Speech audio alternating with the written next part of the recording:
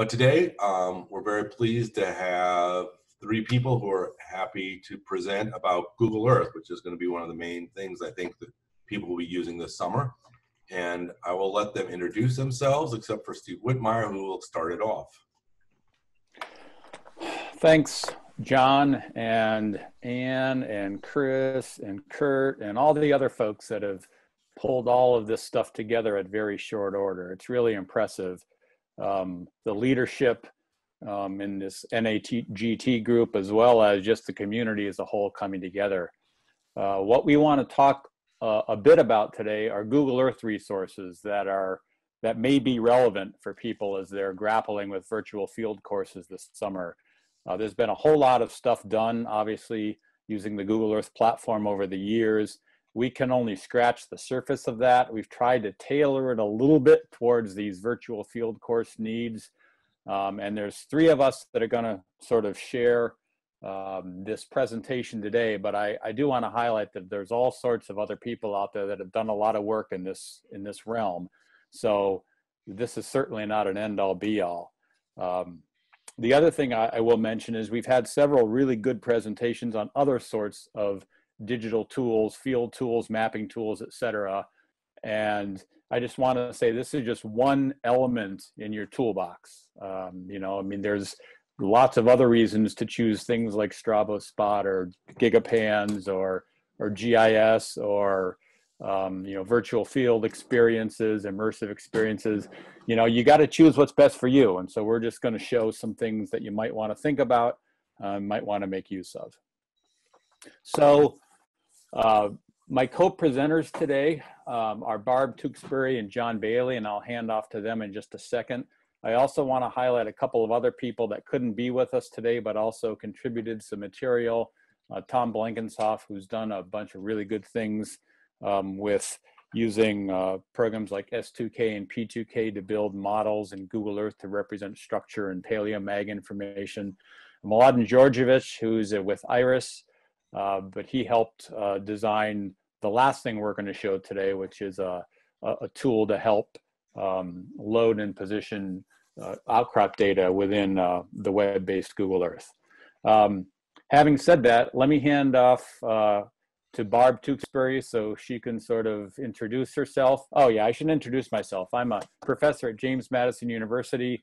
I also at the moment wear a second hat as an NSF program director, but I will not be talking in my NSF capacity today. I will be talking in my JMU capacity. So, okay, Barb. I'm Barb Tewksbury. I'm professor of geosciences at Hamilton College. I'm a structural geologist. I've used Google Earth in almost all of my courses, and I also use it extensively in the research that I do in Egypt. John? Hey all, I'm John Bailey. For those of you who don't know me, I spent over 5 years as a program manager on the Google Earth team working on education stuff. That was up until last summer when I decided I wanted to get off the corporate wheel and take a 6-month work sabbatical, which has turned out to be about the worst timing possible.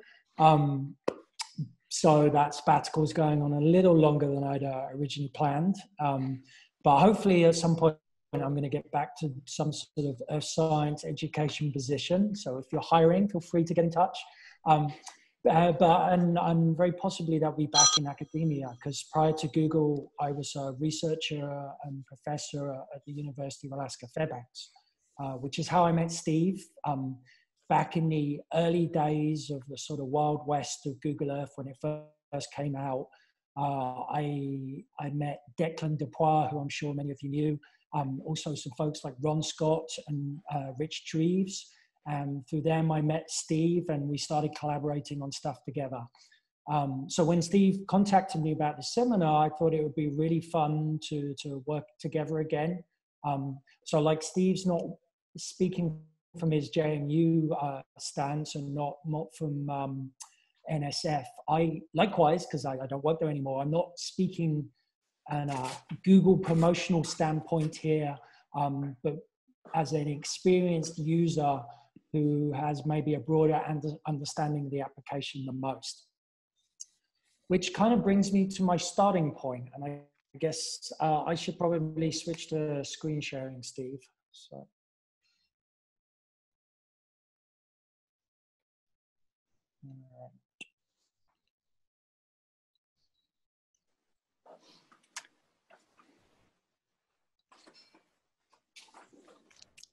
Okay, we can see it. All right, great. So where I want to start today, I think is kind of an important point. It might seem very simple and you might think you know what this is all about, but when I ask people to explain, they don't always know necessarily the differences between the versions of Google Earth that are now available. So Google Earth has evolved over years. I'm not going to dive into history too much, but basically it came from a 2001 startup company called Keyhole, bought by Google in 2004, released as Google Earth version 3. There was never a Google Earth version 1 or 2, kind of a bit of trivia for you there, in 2005. And that was as this downloadable executable file that you had to install on your PC or your Mac. And there were many versions of that. There was Plus, there was Pro, there was Free, there was Enterprise. Over the years, those have all evolved, and now there just remains one of those versions. It was what was formerly Google Earth Pro. It's now completely free. It's still available, downloadable for a PC or a Mac. It's always had some issues, and we're going to get into some of that and explain why we're not going to focus on some of the features in that version because of those issues. But one of the main issues really with the desktop version is that it was always resource intensive. It required a lot of bandwidth. You know, you had to install it, so it didn't work on things like Chrome boxes. So a few years ago, Google decided to re-engineer. Bear in mind, by this stage, the original code behind that was over 10 years old. In fact, if really it was nearer 15 years old. So in code years, that's like, you know, 150 years old. It's kind of like dog years. You have to multiply it. So it's amazing that it even still works, quite frankly. But it wasn't meeting the needs of especially the education community. So Google re-engineered from the ground up a version of Google that works in web browsers. Originally, it was just Chrome, but it now works on Firefox, Edge, Opera. Does not work in Safari or Internet Explorer. Probably never will. But along with that, they also redid the mobile app. Now, the mobile app for Google Earth was always very limited, but now there's a much better version of it.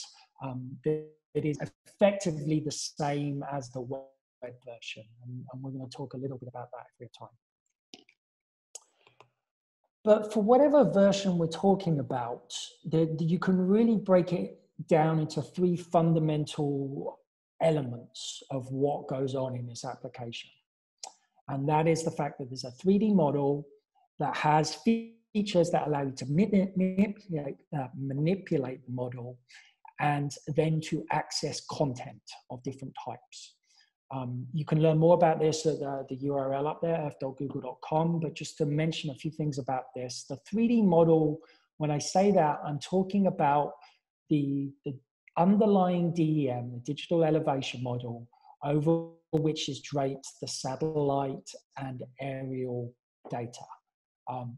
And also combined with that is you have the 360 street view imagery that you can access globally. When we talk about manipulating the model, we mean things like navigating or using tools built in there, like the measuring tool. And we're going to show a few of these things today. And then content. By content, we mean the ability to view, create, import, or export either already supplied data, internal content, for example, GIS layers in there, or third-party created content and information. And in particular, some of you may, in relation to this, some of you may have heard, sorry, I'm in Australia right now, it's 1 in the morning here, so I'm gonna try and stay awake. You may have heard the term KML, stands for Keyhole Markup Language. If you've wondered what KML is, it's a form of extensible markup language, very similar to HTML. In fact, the way you can think about it is HTML makes web pages, KML makes stuff in Google Earth. If you've ever looked at HTML, you could look at the KML code and it would make perfect sense to you. However, the great thing about Google Earth has always been you don't actually need to see the code to make KML. If you've ever made a place mark or a line or anything in Google Earth through all those clickable menus, you have written or made KML, because that's the code behind it. You might also have heard KMZ, and people are, well, what's the difference? KMZ, KML. KMZ is just a zipped version of KML. Why would you zip it? Well, if you want to compress the file size, and or if you have images that need to go into that code, that's when KMZ gets used. So let's talk about the desktop version. We are going to talk about it today. We are going to show some examples, but we're not going to dive down into sort of the usability and the features in there. Why not? Well, a couple of main reasons. One is it's just not reliable anymore. As I explained, it's very old, it's still around, and it still has a lot of function, especially in the area we're talking about today, kind of geology, field geology on a desktop, on a computer. But, you know, I don't necessarily recommend you basing everything on it, just because I wouldn't guarantee that things are going to carry on working like tomorrow, next week, the next month. Also, if we start getting into showing some of the things you can do in desktop, it gets a little confusing because a lot of that functionality isn't available in the web version. All of that said, there is some great content on the desktop version that can only be accessed through the desktop version. And so we're going to start by showing some of these examples, and I'm going to hand back over to Steve to do this.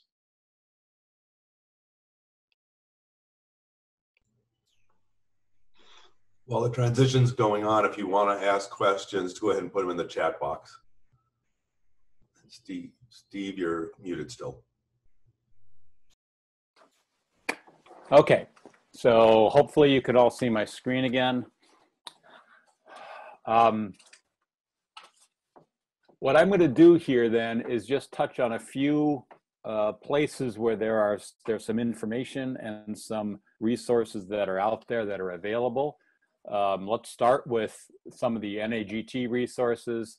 So for example, let me pull this up here really quickly. There we go.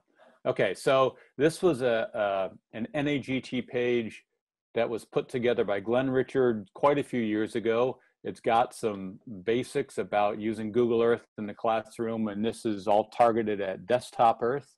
But there's a lot of really good resources here. Keep in mind, this was done several years ago, so there probably are some legacy issues involved, but lots of good links on this page. Again, this is Teaching with Google Earth on the CERC page. Some other things that are also available through this NAGT platform are, John had mentioned that we all got involved a while ago working with Google Earth, and this led to a project called Geode that Declan DePuer was the lead PI on that. I was a co-PI, as was Callan Bentley. Several other people, such as Barb and Kristen St. John and some others, have been involved in this project.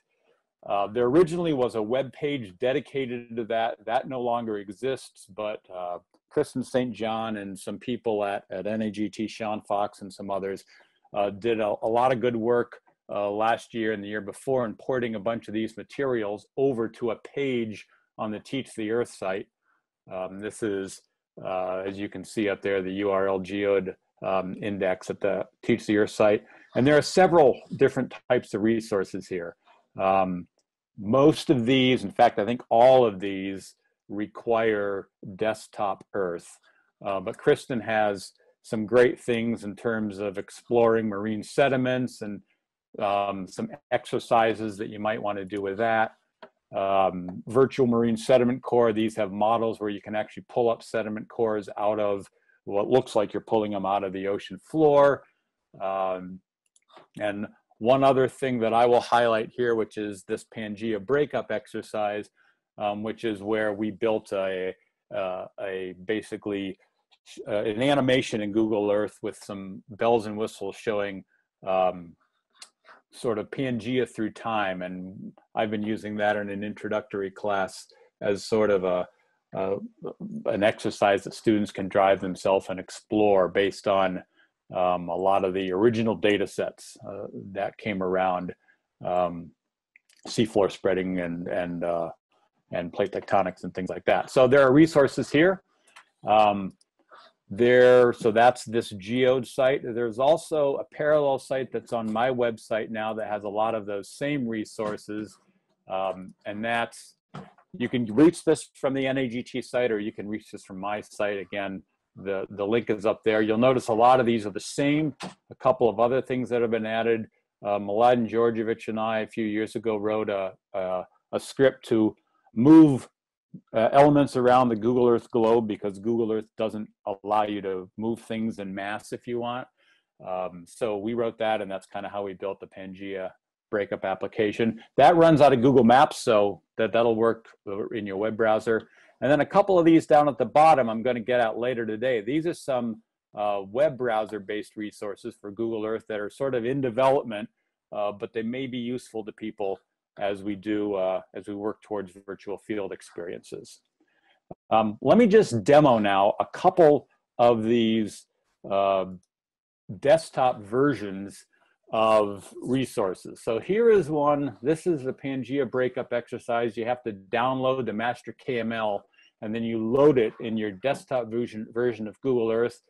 But it's the usual rotatable globe, but then it's got a time slider up at the top that allows you to go back in time to when Pangea was together. You'll notice it's got a counter up at the upper right that shows you in 10 million year increments where you are. There's a lot of things out there that do the same sort of thing. I'm not saying that this is the one you have to use, but you'll notice over on the left under the features, you can turn on lots of different types of features, and these are data sets. So for example, I've turned on mountain belts, and if you zoom in, you get the titles, for the mountain belts. But the other things that are kind of cool, you can turn various ones of those on and off, but you can also run tours that are centered in different locations. So for example, maybe we're used to seeing this from the perspective of North America, but maybe you'd rather see it from the perspective of the Southern Ocean, right? And so this is basically just running it in time, showing you a different focus on the breakup. The other thing that's kind of neat that you can do is you can view this from a different sort of perspective. So let's say you really want to see what happens relative to Africa. And for that, you can center it on Africa. It'll keep Africa fixed, and it'll move everything else, right? Or you can keep North America fixed and see how everything else moves relative to that. And again, you can turn on and off various sorts of data sets. So I'll leave it at that. Unfortunately, this uses a bunch of things that the web-based version does not use, like time sliders, like things called network links that bring in other files from other places. So this is part of the functionality that unfortunately the web version does not have right now.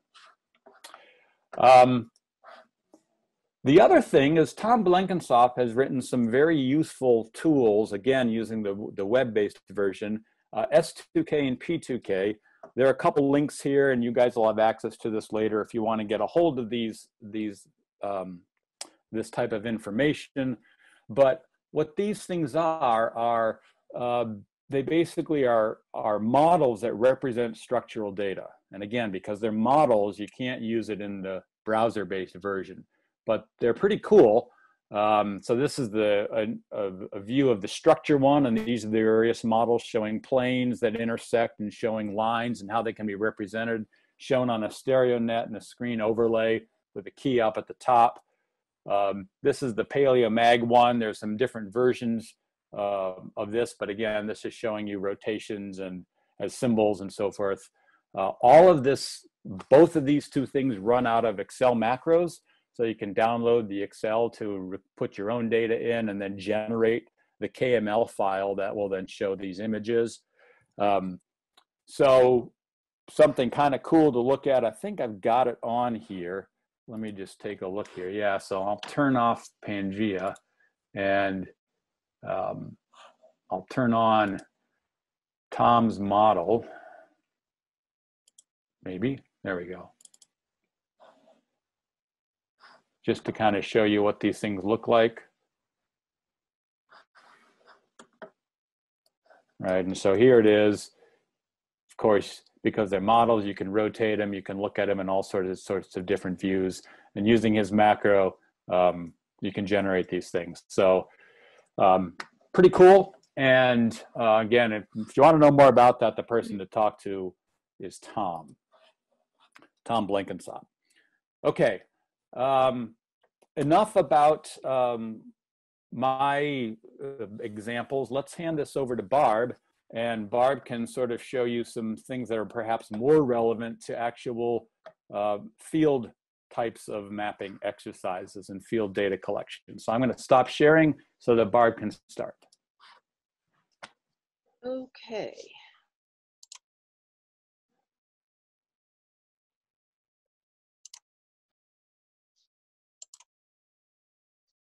Thanks, Steve.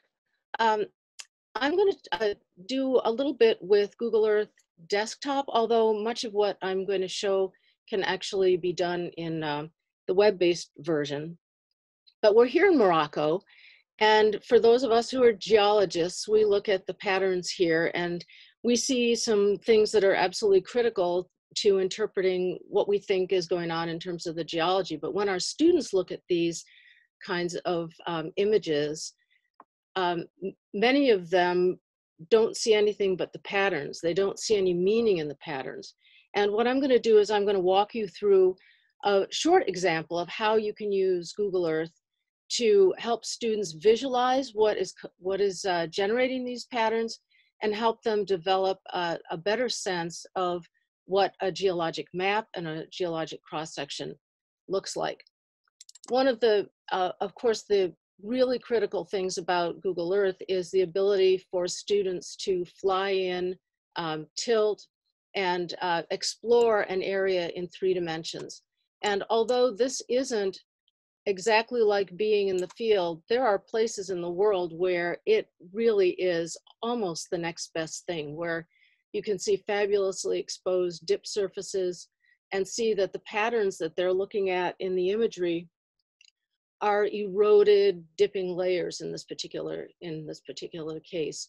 So it's not a perfect substitute for being in the field, but for students who have not been in the field much, particularly ones who have not had structural geology, this is a real important substitute for the kinds of things that you might take them out into the field, where they can actually get a sense that we're looking at 3-dimensional layers of rocks. The other thing that students can do is look for mappable units. So the combination of colors in Google Earth plus differences in resistance allows students to define mappable units, contacts between them, and then draw the outcrop traces of those contacts to develop a geologic map. And of course, this isn't complete. I've just drawn a few contacts on here and their outcrop traces. But in addition to giving them some experience in making geologic maps and being able to fly around and see what it is they're mapping, they can also start to think about, if they haven't had structural geology, what it is about the erosion of these contacts that makes these wonderful patterns that we can see. It's also very useful for many students to be able to fly through a terrain like this and get a firsthand experience of what the difference is between the dip of bedrock layers and the slope of the topography. And that sounds like something that's not particularly confusing, but it is to at least to a number of my students. And in this true dip view, or looking parallel to the strike, they could actually even take a protractor and measure the dip angle here, which is a bit more than 10 degrees. It's also a useful way to have them look at a parent dip. So that was a true dip view. Here, of course, we're looking perpendicular to the strike, parallel to the dip, with an apparent dip of 0 degrees. In addition, in Google Earth, you can have students draw cross-section lines. And in the desktop version of Google Earth, if you right-click on that line in the table of contents, you can actually show an elevation profile. So this elevation profile starts in the northwest and goes to the southeast, and students can trace along and see what the elevation is at various points there. And if we fly to a view that shows the cross-section running from left to right, of course, you can see that there's a tremendous amount of vertical exaggeration in the profile here, but you can actually squash the profile and use the horizontal and the vertical scale to come pretty close to a profile without any vertical exaggeration in it at all, which then helps students understand not only vertical exaggeration, but gives them a basis for drawing their cross-section. They can sit here, look at the cross-section line, and draw their cross-sections on the profile. So the only other thing I'm going to show you is that there are good ways of using the profile tool to, oops, hang on a second, I gotta move this out of the way. Use the profile tool to help students understand that fundamentally for a given area, these cross sections should all pretty much look the same. Here we have a cross section that is has very much less topography on it, has a lot of superficial deposits in it. We can squash the profile down to what it actually looks like in the real world, and then have them draw a cross section on that cross section line as well that should really look very much like the one that they have drawn before, except for the fact that the intersections of the outcrop traces are going to be in different places along the second cross section. So I'm going to go back to the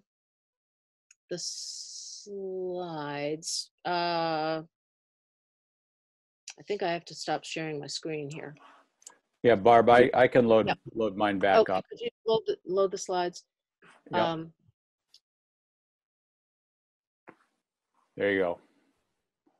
And this will be in the slide set that we're going to post afterwards. But last spring I gave a talk at a poster at EGU, and there are many more examples of kinds of things that you can do with students, as well as a place to download a whole series of place marks where you can try things out like this with your students. Okay, I'm going to pass it back over to John, I believe. Okay, John, I'm going to stop sharing. Yeah, thanks, Barb. Okay. It's all you. For me. All right, thank you. While John's loading this, there have been some great comments in the chat window, so we're trying to sort of trade off monitoring those as one of the others of us is speaking. So. Okay, which thanks, Steve, is a good lead in, because a lot of those things in the chat have been questions about can you do this and can you do that, and I've been answering most of them with no, and especially not in the web version. So you may at this point be wondering, well, what is the point of the web version? So that's what we're going to get into now, is to talk about Web Earth and talk about what advantages it does give us. So the web version is, first of all, very easy to access. You don't need to have anything special installed. If Chrome works on your computer or one of the other supported browsers works, you just go to earth.google.com /web will take you straight in. So feel free at this point to kind of follow along and do this yourself once I get into the demo of this. Now, in terms of the features in the web version, these are definitely a lot simpler than you're used to, in good and bad ways. Good in terms of the menus have all been cleaned up. It's a lot easier to find stuff. There isn't like menus within menus. One of the reasons it's simpler is there just isn't as much there. So there's none of those elevation profile tools that were talked about. There's a number of other features that are in the desktop that you won't find there. However, where the web version has upped its game considerably is when we talk about content. And there's a lot of content in there in different forms. And we're going to look at this in a number of ways. We're going to, for example, look at map layers. What I mean by map layers? Well, that's the GIS content, the roads, the borders, the place names, that sort of thing. There's also a feature in there called Voyager, which is Google provided curated content that comes in different forms. And then there's a feature called projects. And this is where that KML stuff comes in. But it's a little bit confusing because there's KML and then there's stuff that looks the same as KML, but is not actually KML, although you can export it as KML, but it's not saved as KML. So that sounds confusing because it kind of is right now. And I'm hopefully going to unscramble that a little bit for you in the demonstration part. Right, so, oh, and I just wanted to point out in terms of the features that aren't there, there is no historical imagery, unfortunately, in the web-based version, which is a bit of a shame because, for example, Barb's work, which goes to some great geological locations around the world, some of them work better at different locations because she was able to scroll through a whole archive of data and find imagery that showed those features better. That we can't do on the web version. But it's still valid. The landscape is there. And this is really where I like to start to talk about Google Earth in general, but particularly the web version, is you really need to think of it as a canvas. You know, the whole point of this seminar series is you can't get out in the field. And as has been pointed out, there's no substitute for that. But what we do have here is this incredible 3D model of the entire planet, which in some ways offers opportunities that you can't do in the field. When you go in the field, you're stuck within a certain fairly small area of the planet. With virtual field trips, the whole world is available to you. So it's really good to start thinking that way, thinking that Google Earth is the canvas and the interface to access all of this great content and other things. But to do that, you need to know how to manipulate the application. So let's just start with a quick kind of navigation tutorial. So there's lots of ways to navigate in Earth. You can use the keyboard, you can use the mouse, you can use on-screen displays here. I tend to use a combination of keyboard and trackpad. I'm using a MacBook right now. So some of the controls might be slightly different depending on the device you're on. But obviously the simple way to just look around the Earth is click and grab right now with a mouse or a trackpad, or you can use arrow keys to just pan up, down, all around. If we want to get in closer to the planet, then there's different ways to zoom. You can actually use on-screen displays down here. They go kind of slowly. I don't like them. So I actually use on my trackpad, I use 2 fingers, which is very smooth and easy to do. You can also click, and when you click, it goes a little bit of a distance in. This is kind of nice if you need to fine tune how you're flying in. But then, of course, what we want to do is take care of the, or make use of the fact that it's 3D. So the bit that people often struggle with in Google Earth is how to tilt. For example, the on-screen display way to tilt here is you actually need to double click that compass icon and make it the feature down in this bottom right-hand corner. I'm hoping you can see this all down here. And then you actually kind of need to click and drag on it. You can also use this wheel around the outside to rotate. It's awkward. So the best kind of trick I can ever show you with Google Earth is this. Hold the shift key and use arrows up and down. That is the best way to tilt. In fact, shift and side to side will rotate as well. Now, if you're doing all that and you get a little bit lost and you want to reset your view, there's a quick way to do that. You can hit the U key, U for up, and likewise, if you need to know where north is again, you can hit the N key, N for north, or if you're feeling particularly lazy, hit the R key, R for reset, and it will do both of those things. So U, N, and R. The other thing maybe to point out is if you have a mouse with a wheel, or actually just with a trackpad, if you hold, at least on a MacBook, I think if you hold the Apple key or the shift, you can get a full kind of 6 degrees of freedom. So it's very easy to quickly pan around like this.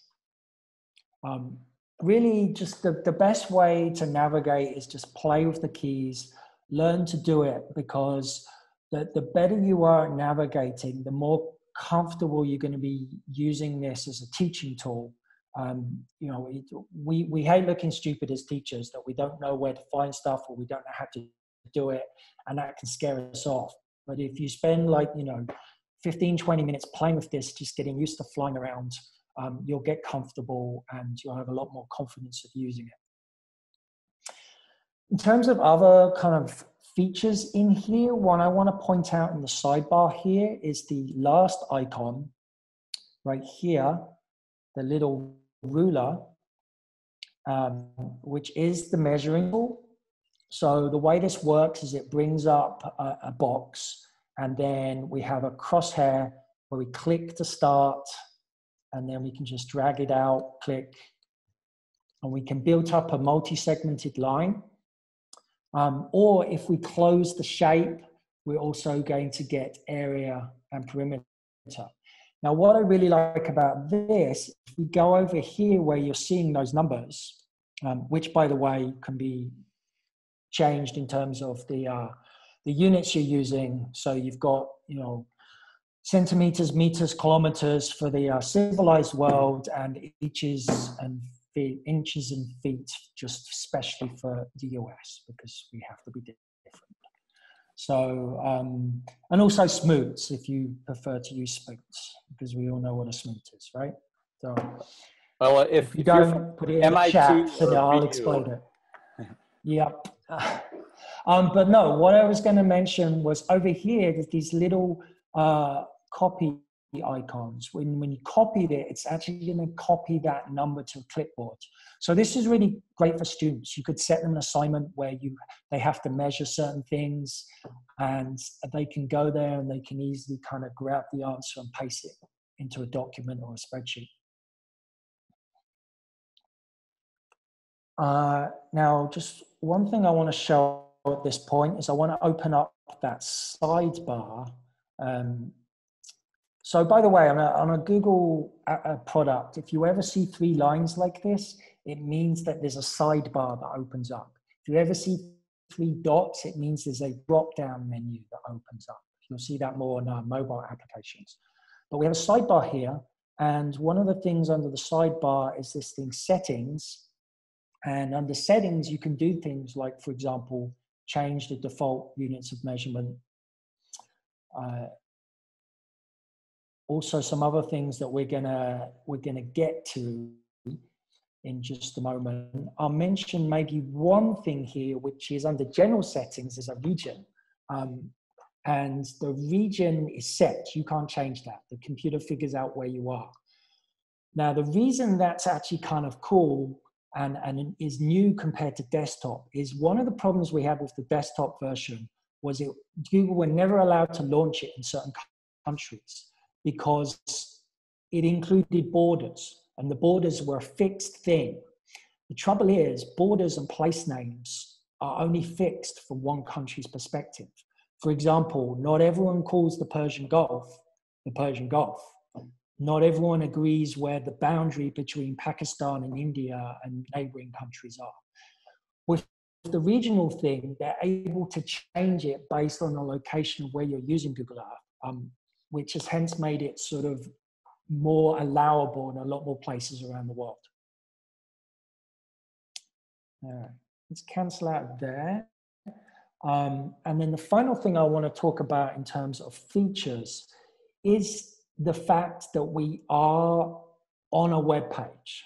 What do I mean by that? Well, what I mean is, you know, let's say I want to share this view of the Himalayas with my students. In the old world of the desktop, the way I would do that is I would have to create a place mark and I would have to snapshot the view to that place mark. Then I would have to save that place mark out and then somehow share it with my students who upload it, who open it, click on it, flies to that viewpoint. All very cumbersome. Because this is a web-based version, the way I can share is I can go up here and copy the URL and then Zoom features getting in the way, sorry. I can just go up here, paste, and it's going to go and open Google Earth, another version of Google Earth, at that exact same location. Or it will, running too many things right now.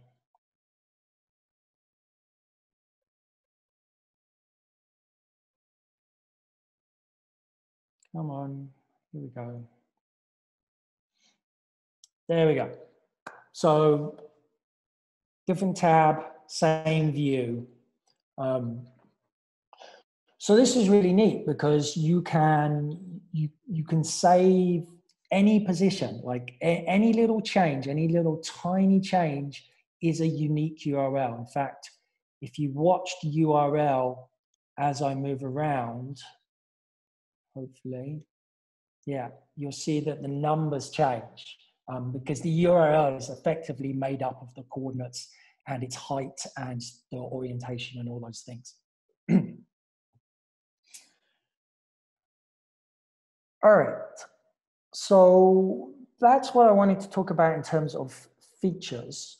Now I want to really focus on with the sort of our remainder time here is content. So I'm going to start out by going here to this symbol, sorry, not this symbol, map style, and just point out the different options there. I like to keep a clean globe. Some people like to have all the borders and labels turned on, and this is where you do that. And as I zoom in, you'll see that these things now appear. What is useful is there's a customizable option. So, you know, one of the things when I'm introducing Google Earth to people, to students especially, I try and say to them, well, what do you notice about this model of the world? What's wrong with it? And after a while, they eventually figure out, well, there's no clouds. It's also summer everywhere. But the big one is there's no clouds. So they went to a lot of trouble, and I don't have time to get into it, to process out the clouds from the imagery. But then what they did is they went and put the clouds back in, which, you know, great. But actually what they did is they put real clouds in, as in these are real-time updated, well, almost real-time updated clouds. And in fact, if you go down here, you can get down to an option to turn on animated clouds for the last 24 hours. You know, getting a little off the kind of like the field geology here, but if you're talking about kind of climate stuff and bringing that into the story, it's a really useful feature to have. Another feature that's useful is grid lines. turning those on, you know, explaining the idea that the prime meridian is a made up line. It's there because a bunch of old guys with big beards who didn't like the French decided it needed to go through London. That's a simplified story, but basically what happened. As opposed to the Arctic Circle, which is still an imaginary line, but it exists because of a real world physical thing to do with the tilt of the Earth and the seasons. And I know I don't need to explain this to all of you. But it's a really fun way to kind of get these concepts into students and asking questions like, for example, what is the easternmost state in the US? Which we all know is Alaska. Think about it.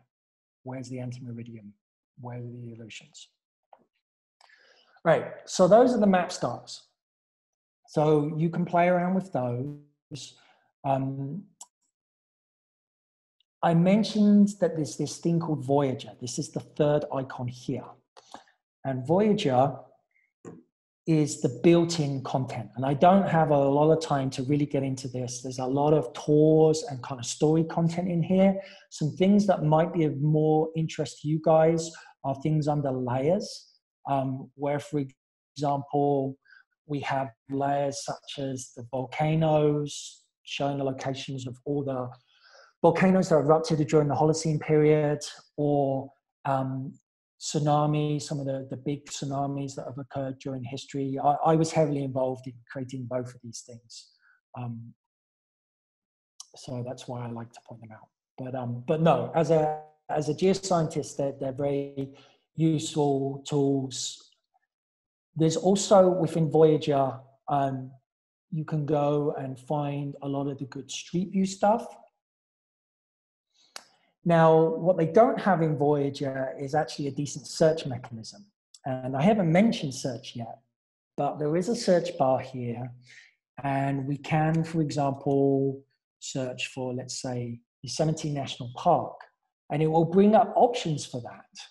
And if we click on that, it will fly to it. No, sorry, I'm going to turn the grid lines off.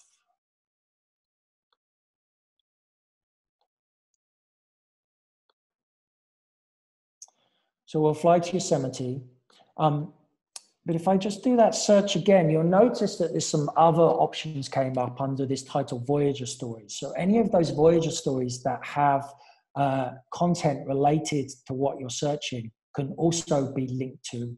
And by the way, have unique URLs that can be shared. If you share that URL right now, students will go directly to that content. But that's all very well, you know, there might be some good stuff in there, but really you want to be able to create your own content. You want to make the KML type stuff. So how do we do that? Well, the way we do that is using this thing here called projects. So if we have projects, this is where it can get a little confusing with the KML story. Because if you look down here, there's sort of multiple options of things you can do. We can open a project, we can import a KML from Drive, we can import a KML from computer, or we can create a new KML or a new project. So I'm going to start by creating a new project, which is going to look very much like creating KML, or at least what KML you can do in the web version, which is basically points, lines, and polygons. So place marks or points, lines, shapes or polygons.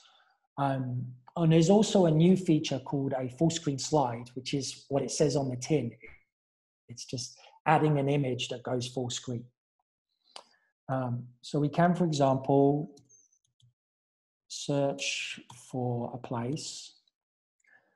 So I'm going to go to a place that I know very well. I mentioned my background is actually geoscience. So I went to school in Hawaii. My master's PhD is geology, geophysics, specifically volcanology. So the Big Island is a place I spent a lot of time field work and teaching, in fact, in the field.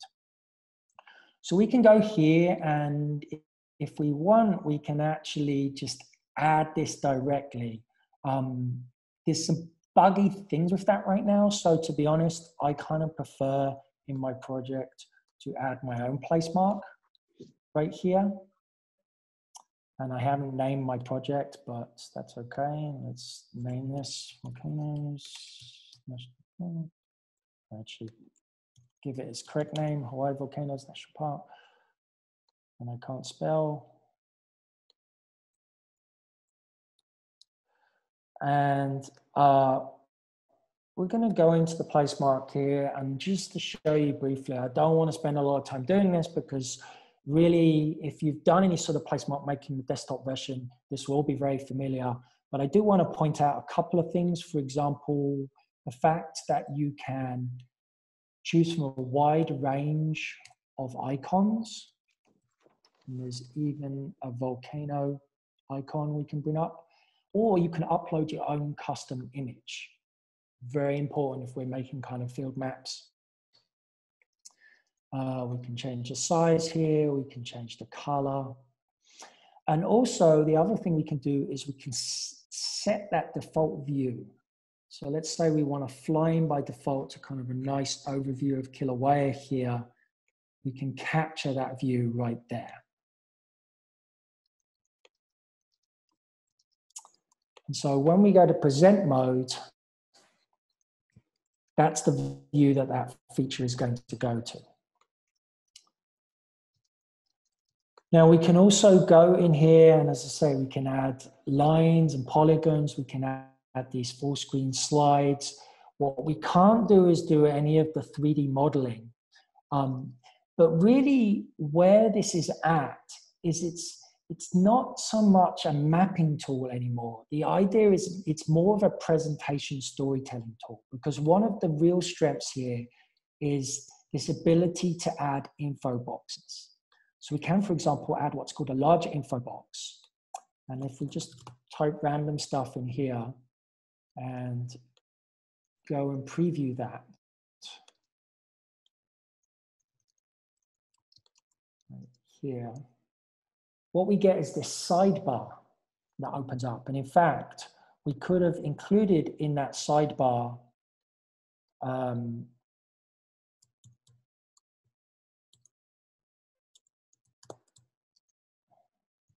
sorry, my spelling today is atrocious, but we can add in images and things, which in a second.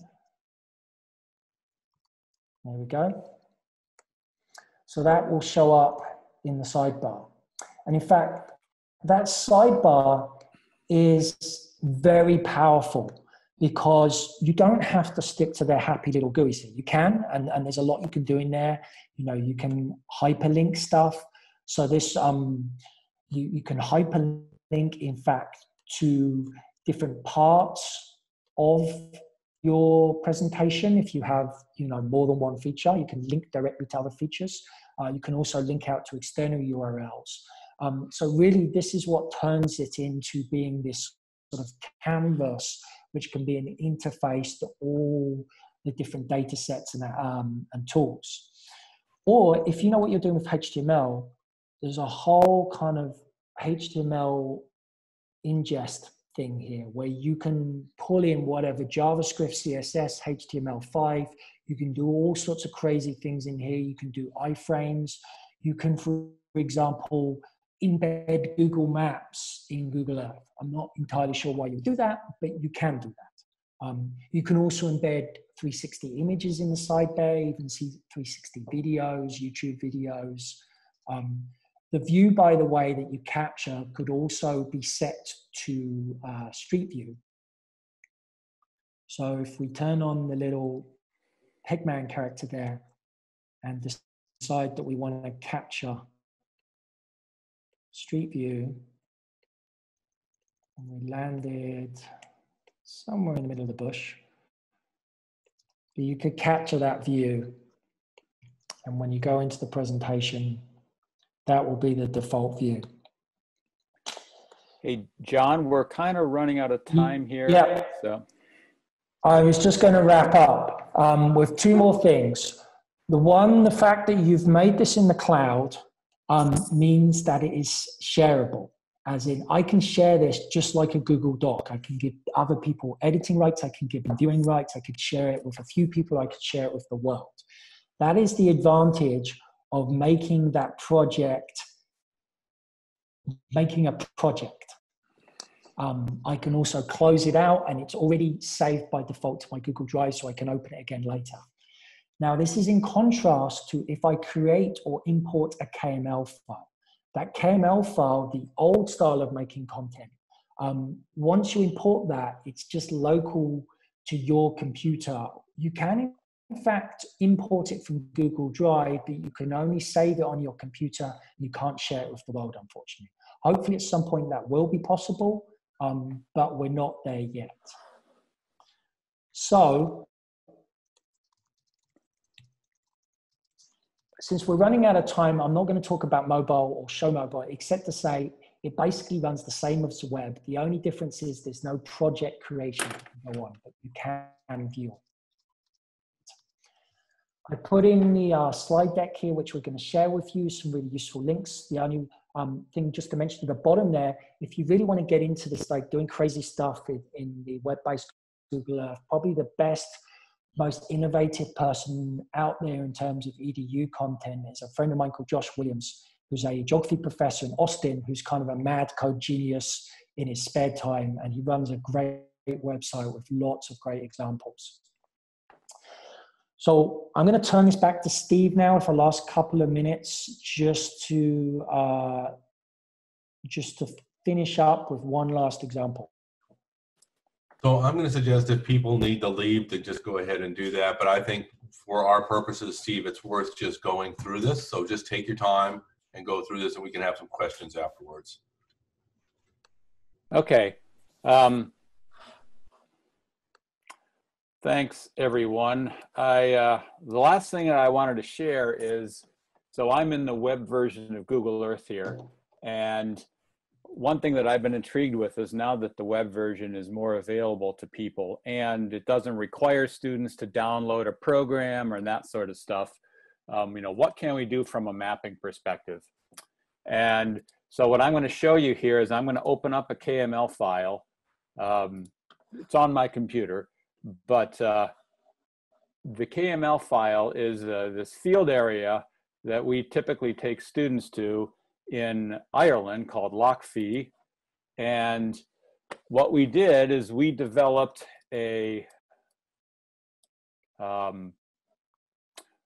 basically a script that what it does is it takes CSV files of typical field data, and it will then generate strike and dip symbols.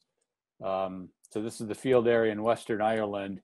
And these strike and dip symbols have data on them. If you click on them, it'll bring up your, let's see here, here we go. It'll bring up your basic data that might have been in your field book.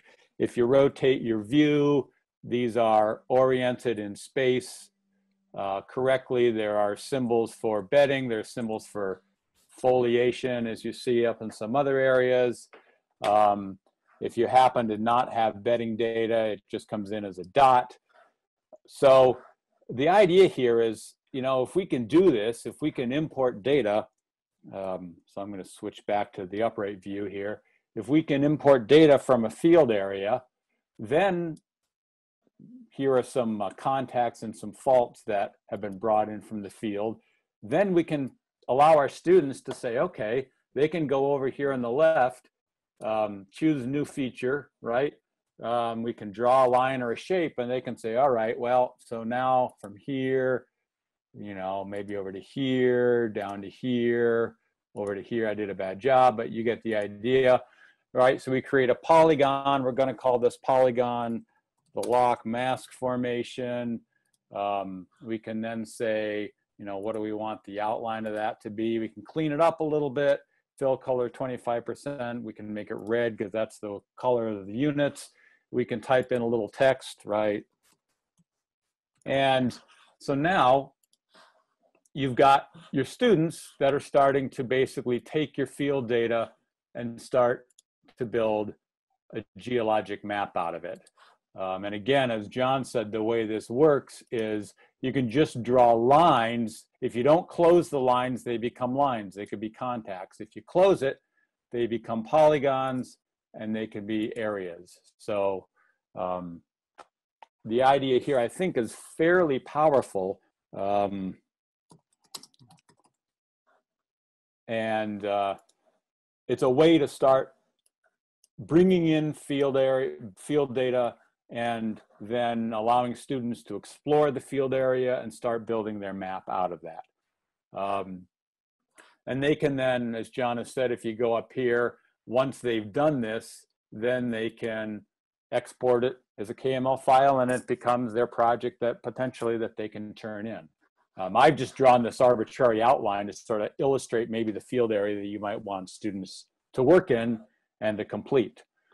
Now, we have a beta version of the tool that allows you to do this. And so I'm going to briefly show this to you. You all are welcome to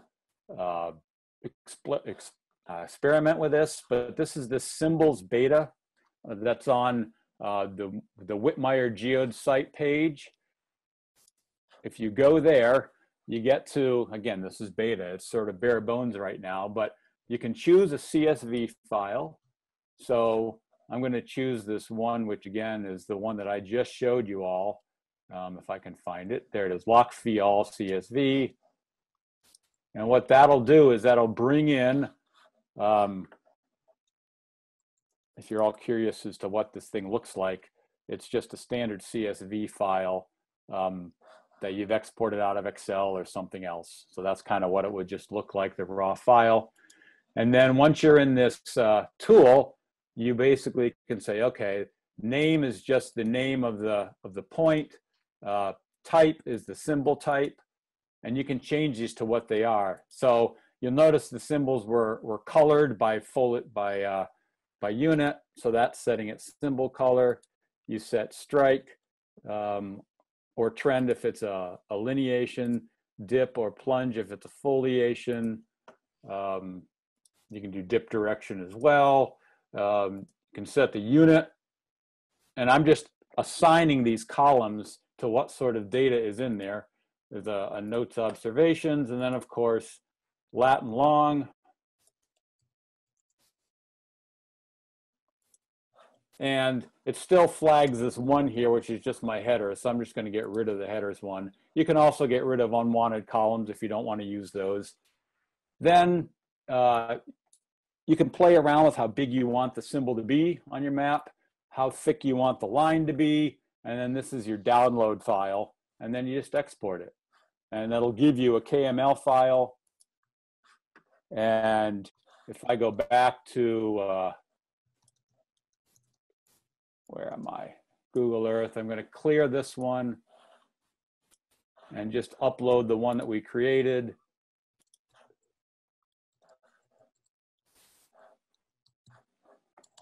And there it is. So there are a lot of features that aren't in the web tool for uploading data, but if this is something you think might be useful to you in terms of building a map, by all means, it's available. And this is largely the work of Mladen Georgievich and me, and we keep iterating back and forth and improving things and so on and so forth. So that's just an example of maybe how you might want to use Web Google Earth to help do a student exercise on mapping in the field. Anyway, so I'm going to go back to our original page and move to the last slide. The slides that we used are available here at that bit.ly location. The resource, the KML files, Barb's KMZ file are available at the lower bit.ly there. And I'm going to stop there. And if folks want to get any questions in there, I know we ran a little late. So thanks everybody for hanging out, those of you that are still around. No, most people did. Thank you all very much. That was really well done. I think it covered a lot of what people wanted to see. So that's very helpful. Someone just asked, can the symbol file be imported to a GE desktop? Yeah, it works in both places. So it doesn't use models. That was the big change. We had an old version that used models, and that can't be used in the web version. This one actually just constructs lines. And so it works, it's platform independent. Great. There was a conversation going on with Kevin and Ben. Ben, if you're still around, can you summarize, Vanderplan, what you were talking about with the different projects versus symbols, things I wasn't quite following. Okay. Yeah, sorry, I found this incredibly interesting. Like all of us, we suddenly are looking at virtual trips because we're not allowed to go outside. So I decided I'll do a quickie and I do my structure field trip, which failed because I was not allowed to go. And I did all this uploading in desktop, and I realized that the students do not want to load desktop at Google Earth for a number of reasons. So I went to the web version, and then I discovered, I learned by making mistakes. I'm not a smart guy. I don't read first. I first try and then I fail and I try again. Then I uploaded everything I did into Google Earth Web. That worked great for me, and it turned out, as John already correctly said and alerted us, you should build your project in Google Earth Web from scratch, because what I discovered is that I could do a perfect upload from the KML file, but I loaded about 30 or so photos for outcrop sites in addition to geologic maps for those outcrop sites, and very quickly the Google Earth Web KML upload would not take any more files. It turns out there's a limit apparently somewhere. The bottom line was I simply took those KML points, which were only 12 points, and I redid them as a, so I started the project again with one screen open where the original points were and a fresh screen which has nothing, and I rebuilt the web project now in Google Earth Web. And then I just copied the locations and stuff. I changed the views, and I could, at my leisure, include photos, pictures, and even screenshots of the geologic maps for those particular views that were on top of that. And it really, and the bottom line was, other than, of course, that I failed a couple of times, it took me about 2 hours to take my entire field trip with some photos I took over the years to make that a virtual field trip. And so it's a worthwhile activity, but start in Google Earth Web and don't import. So I imported Barbara's KML, for example, and that's great for me, but only I can see this. My students have to load the same KML file, but don't see any pictures. I add to that. And so I'm wasting time on my own end. I can see my own pictures already. And so you have to rebuild it from scratch. But there's one feature, while I have the attention, which I really was trying, which was a little frustrating. John, maybe you can help. I am trying to give students a narrated field trip. And Google Earth Web does not allow you to overlay a voice a layer, or even a video layer takes the entire screen, which is not useful.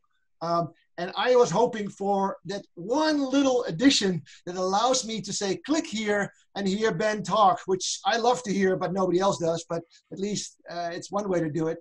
And yeah. I was looking for that, John. Yeah, so I'll answer that in just a second, but just back to your point, not to get in the technical weeds. I'm glad that you had that problem with your KML and you've highlighted it for people, because it's basically, it's the technicalities of trying to save stuff within KML versus the new behind the scenes pseudo KML project codes that is a lot more efficient in terms of compressing and storing images. So that's number one. There was another point. The sound. I've forgotten what it was, but I'll get back to it. But in terms of the audio, you can do it. You know how I described that you can do HTML stuff in the sidebar? HTML5 audio tags. That's how you do it. If you want to see examples of that, go to that blog, Josh Williams stuff. Josh has examples up there where he has synced. In fact, Josh does crazy stuff. He has it automatically playing towards, like it will change between features. Like he goes above and beyond. But in terms of just adding in the audio, it's actually really, really easy. It's about 3 lines of HTML that you just paste straight into the interface.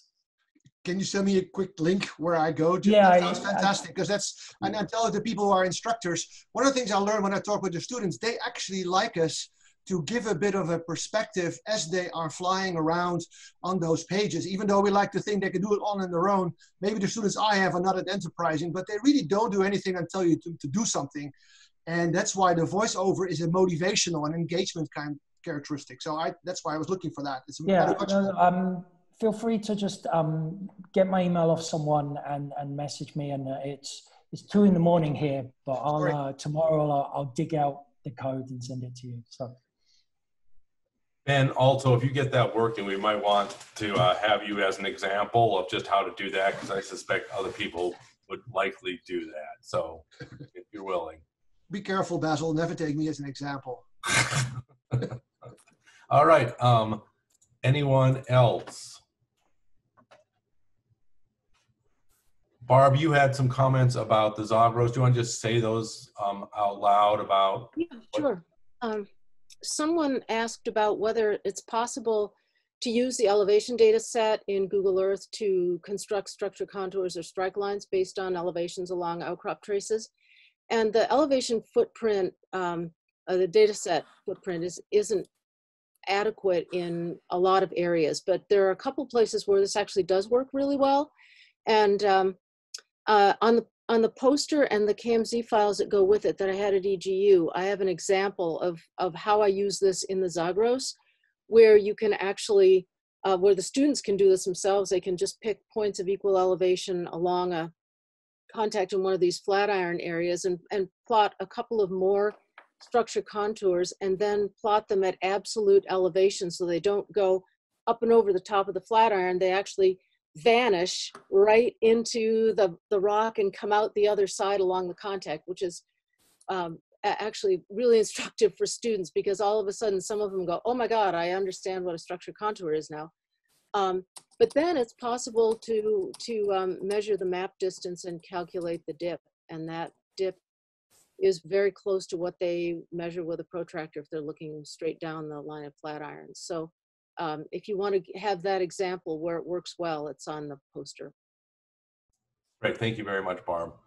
I know we're over time, but I suspect this group would still take questions if people have them. Yeah, there was actually 2 in the chat. There was some, I remembered what, it was something Kevin, I think, mentioned. He was asking about, he wanted to build a project and make parts of it iteratively available to his students over time. You can't do that per se. There is a way of making features visible or invisible, and then when it's presented, only certain things will show up. If you're sharing access to them, they should, I believe they can still go back in and turn those things on that are off by default. The other way to approach this potentially is just to build multiple kind of versions, and that you sort of like just either at the end of one version, there's a URL that links to the next version, or you just send them the updated version over time. Not ideal solutions, but ways to work around that. And the other thing I wanted to say was, you know, there was a couple of questions about the desktop version and why people don't want to use it. Others can probably speak to this, but, you know, the bottom line is it was always and still is very resource intensive. It requires a whole bunch of bandwidth. It has a tendency to close when Google Earth Desktop wants to close, not when you want it to close. And if it does that and you're working on stuff, you can lose it. And students, they just don't think about downloading a big clunky application like that. It's if they can't access in 2 seconds via a web browser, preferably on a mobile device, they're really not interested. So, you know, that's just my thoughts. Could I offer a comment on that? I've used desktop forever with my students, and when they're there in the classroom and I simply, as homework, require them to download it, I have never had anyone complain about using it, actually. And yesterday When I was struggling with my bandwidth here, I actually was more successful with desktop than I was. I couldn't get the web version to run worth a darn. So I guess I'm still not convinced that there isn't some value in the desktop version. There's definitely value, because especially in terms of the features. But I mean, you know, in terms of the performance, it is more resource intensive, and the trouble is that gap's only going to kind of get worse because there's a minimal amount of effort being put into that application. Although there is effort, there is upkeep of it. So, you know, it will keep running as long as it needs to keep running. And certainly it will be there through this kind of, you know, next 6 months summer field season. So from the perspective of this group, that's why we wanted to talk about the different options available. Mm-hmm. Sure. All right, I think, thank you again. That was really helpful. I think it showed us a wide variety of things that are possible, and we'll probably should cut it off at this point. So we will see everybody maybe next Thursday if they want to hear about open topography and other things, and we'll have that figured out, and I'll send a message out for that. We also have a meeting at Monday at the standard 11 a.m. Eastern time to talk about some teaching activities. So thank you all. Thank you. Thanks, everyone.